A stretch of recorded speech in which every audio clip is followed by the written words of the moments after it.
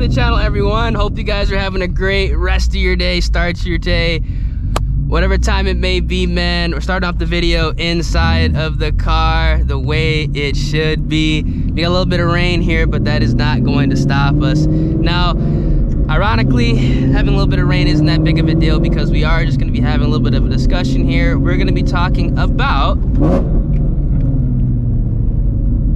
Gotta be very, very careful with these Texas drivers. We're gonna be talking about the top 5 best performance modifications you guys should do to your 2016 to 2020 Shelby GT350s if you are looking to modify these cars. Now, I know a lot of owners that have these cars don't really modify them. You honestly don't need to modify them. These cars are perfectly fine in the stock form. They're incredibly fun. They're also pretty stout, believe it or not. I know people like to underrate these cars just because they don't have a 10-speed strap to them, but these cars in the stock form are actually very, very potent. I've had this car for a little bit over a month. I've gotten some work done to it, and I pretty much tested a tried and true setup that I believe is the best bang for your buck here. Now, that's very important because obviously when modifying a vehicle, you want to spend the least amount of money and preferably the least amount of parts on the car for it to run the way you want it to run, or at least how it should.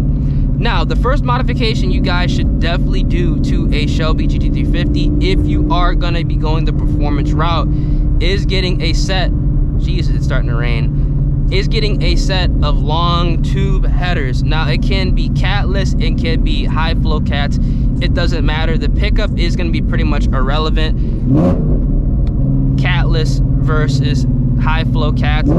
I'm gonna be putting the long tube headers that I do have in the car right now. I have Stainless Works long tube headers. These are catless Stainless Works long tube headers, but a catted setup, you're looking at 5 horsepower less. It's literally irrelevant. You'll pick up more performance wise if you were to go ahead and do a rear seat delete. Seriously, 5 horsepower is irrelevant because these cars are top end monsters already. Now, the long tube headers are going to completely, and I'm telling you guys this right now, completely unlock the potential of the 5.2. The top end, the torque is going to be significantly increased, which is a good thing because these cars do lack in the torque department. But up top, these cars are straight monsters when you set them up properly. And you don't even have to do a lot to set these cars up properly, believe it or not. Now, what you also want to do after getting a set of long tube headers, let me go ahead and slow down right here. I don't like the way this hump is because you can't bottom out.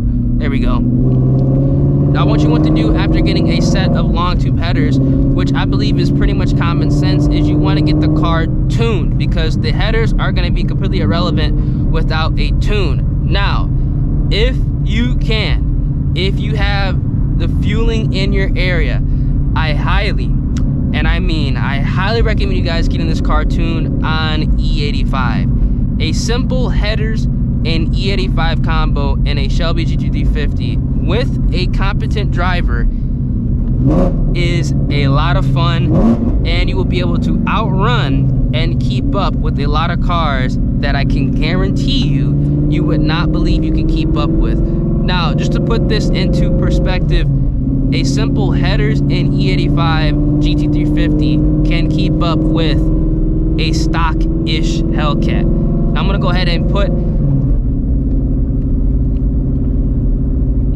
I gotta go ahead and clean my wipers. Now, I'm gonna go ahead and put a video clip on the screen right now for you guys of me running up against a stock Hellcat so you guys can see exactly what this car is capable of.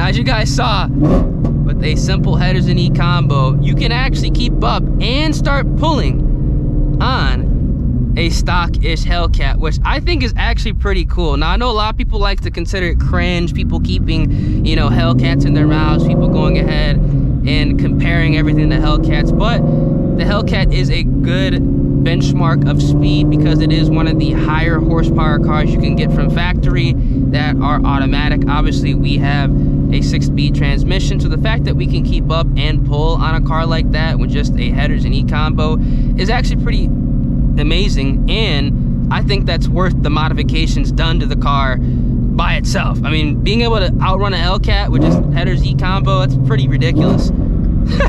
That's nuts. So definitely recommend you guys going ahead and doing that as soon as possible.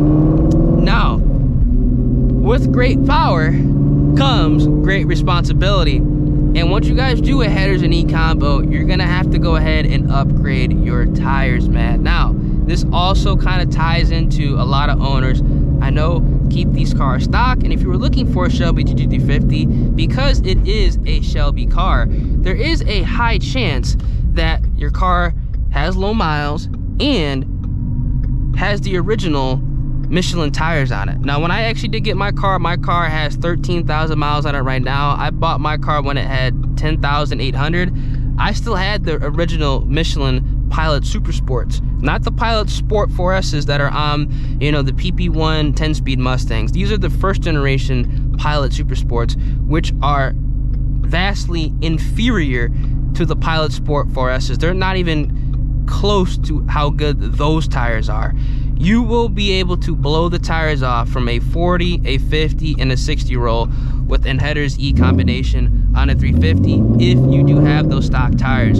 So I recommend you guys going ahead and upgrading those almost immediately. Honestly, I'd probably do it all at the same time just so you don't have to worry about spinning, because obviously spinning the tires, I'm not gonna lie, it is cool the first couple times, but it is a safety hazard. You don't want to be running off the road, you don't want to get into an accident, and you don't want to have the car uncontrollable, because the Shelby GT350, the whole purpose of buying a car like this is to have like an all-around platform that is controllable no matter what you're doing. Tracking, straight line, it could do it all, quite literally, again, if you have a competent driver behind the wheel. But you definitely want to have your tires upgraded. Now, I have Mickey Thompson ET Street SS tires, 19s, the same exact spec that you would get on the Pilot Super Sports 305, 35, 19s. They match up, no rubbing, no issues. I will go ahead and park the car and show you guys exactly what I'm talking about. These tires are amazing. Now,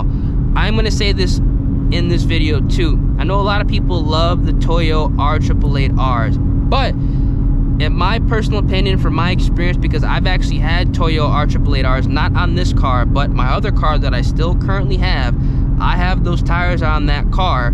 The Mickey Thompson ET Street SS's are a far better tire.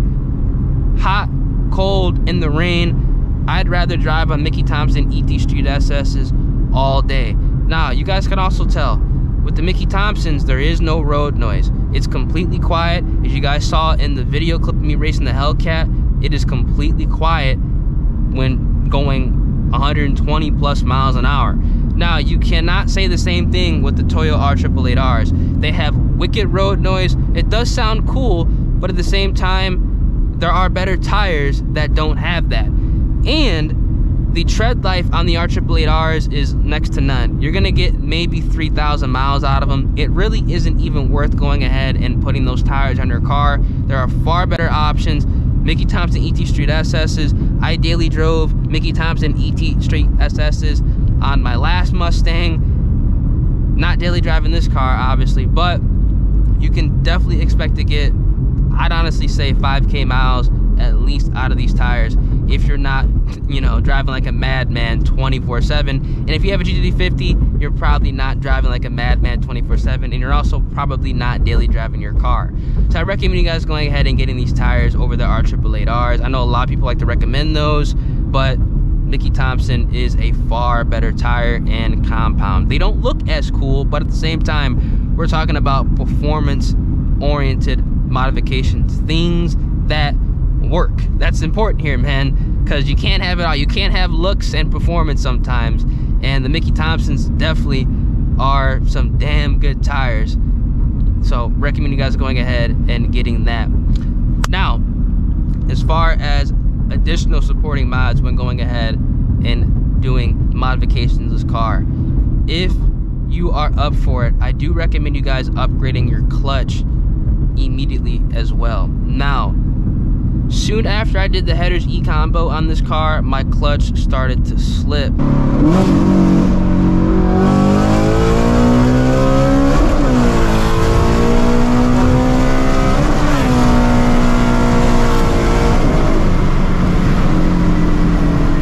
Now, my car, when I did get it, was bone stock. Odds are the GT350 you guys are going to be getting is bone stock as well.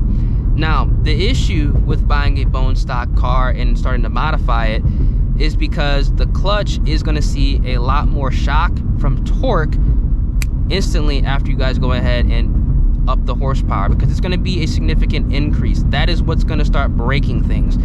Now, the previous owner that had this car, it was a lady. I'm not too sure if she tracked this vehicle. From my just experience, I do believe she did track it just a little bit, because like I said, as soon as I did the header Z combination, this car did start to experience pretty significant clutch slip, and I am in the process of actually looking for a replacement. Now, I actually am going to go ahead and put a screenshot of the replacement clutch that I am thinking about going ahead and getting.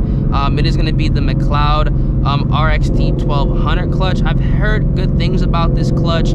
I haven't heard a lot of good things about the 1000 clutch. Now, the thing about clutches here is you want to make sure you have a clutch that can support more horsepower than what you think you're going to be pushing long term. Now, I do intend on boosting this car, so obviously being around, let's say 850 wheel horsepower, I want to have a clutch that can support 1200, just so I can have enough leeway room so I don't have to go ahead and do it again, because these clutches on these cars are not cheap at all.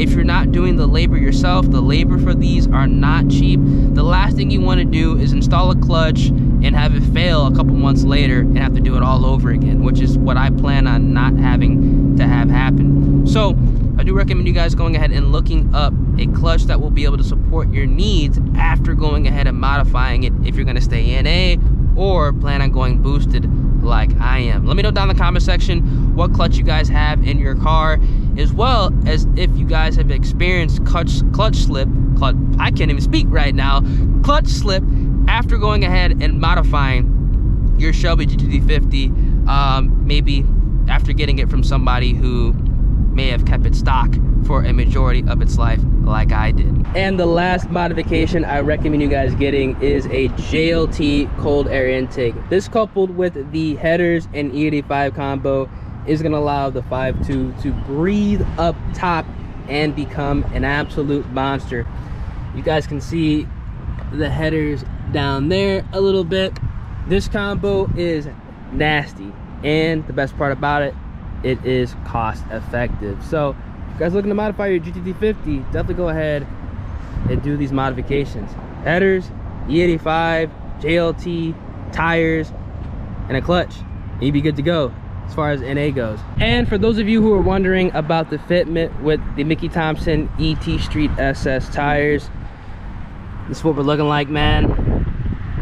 As you guys can see here, absolutely no rubbing. It is going to be the stock sizing. As you guys can see, we have 305, 35, 19s. And I think it looks pretty aggressive. The only thing I have to worry about is obviously the rear bumper getting dirty, because it is technically a radial, but boy does it work. This car hooks and books, and it is nasty. Do a quick walk around. Appearance wise, my car is stock. Haven't done anything. Straight under the engine into the tires. But I think everything looks pretty damn good, man. Let me know down in the comment section what y'all think. Pretty cost effective, simple setup that puts in work. So if you guys do enjoy the video, because it is getting kind of windy outside and it's probably going to start raining again, make sure you guys drop a like on the vid, subscribe to the channel, turn those post notifications. These are going to be, in my personal opinion, and I think I got the videos to back it up, the top 5 best mods you can do to a Shelby GT350 if you're looking to get your feet wet. Hope you guys enjoyed, and I'm gonna catch you guys in the next one, man. Deuces.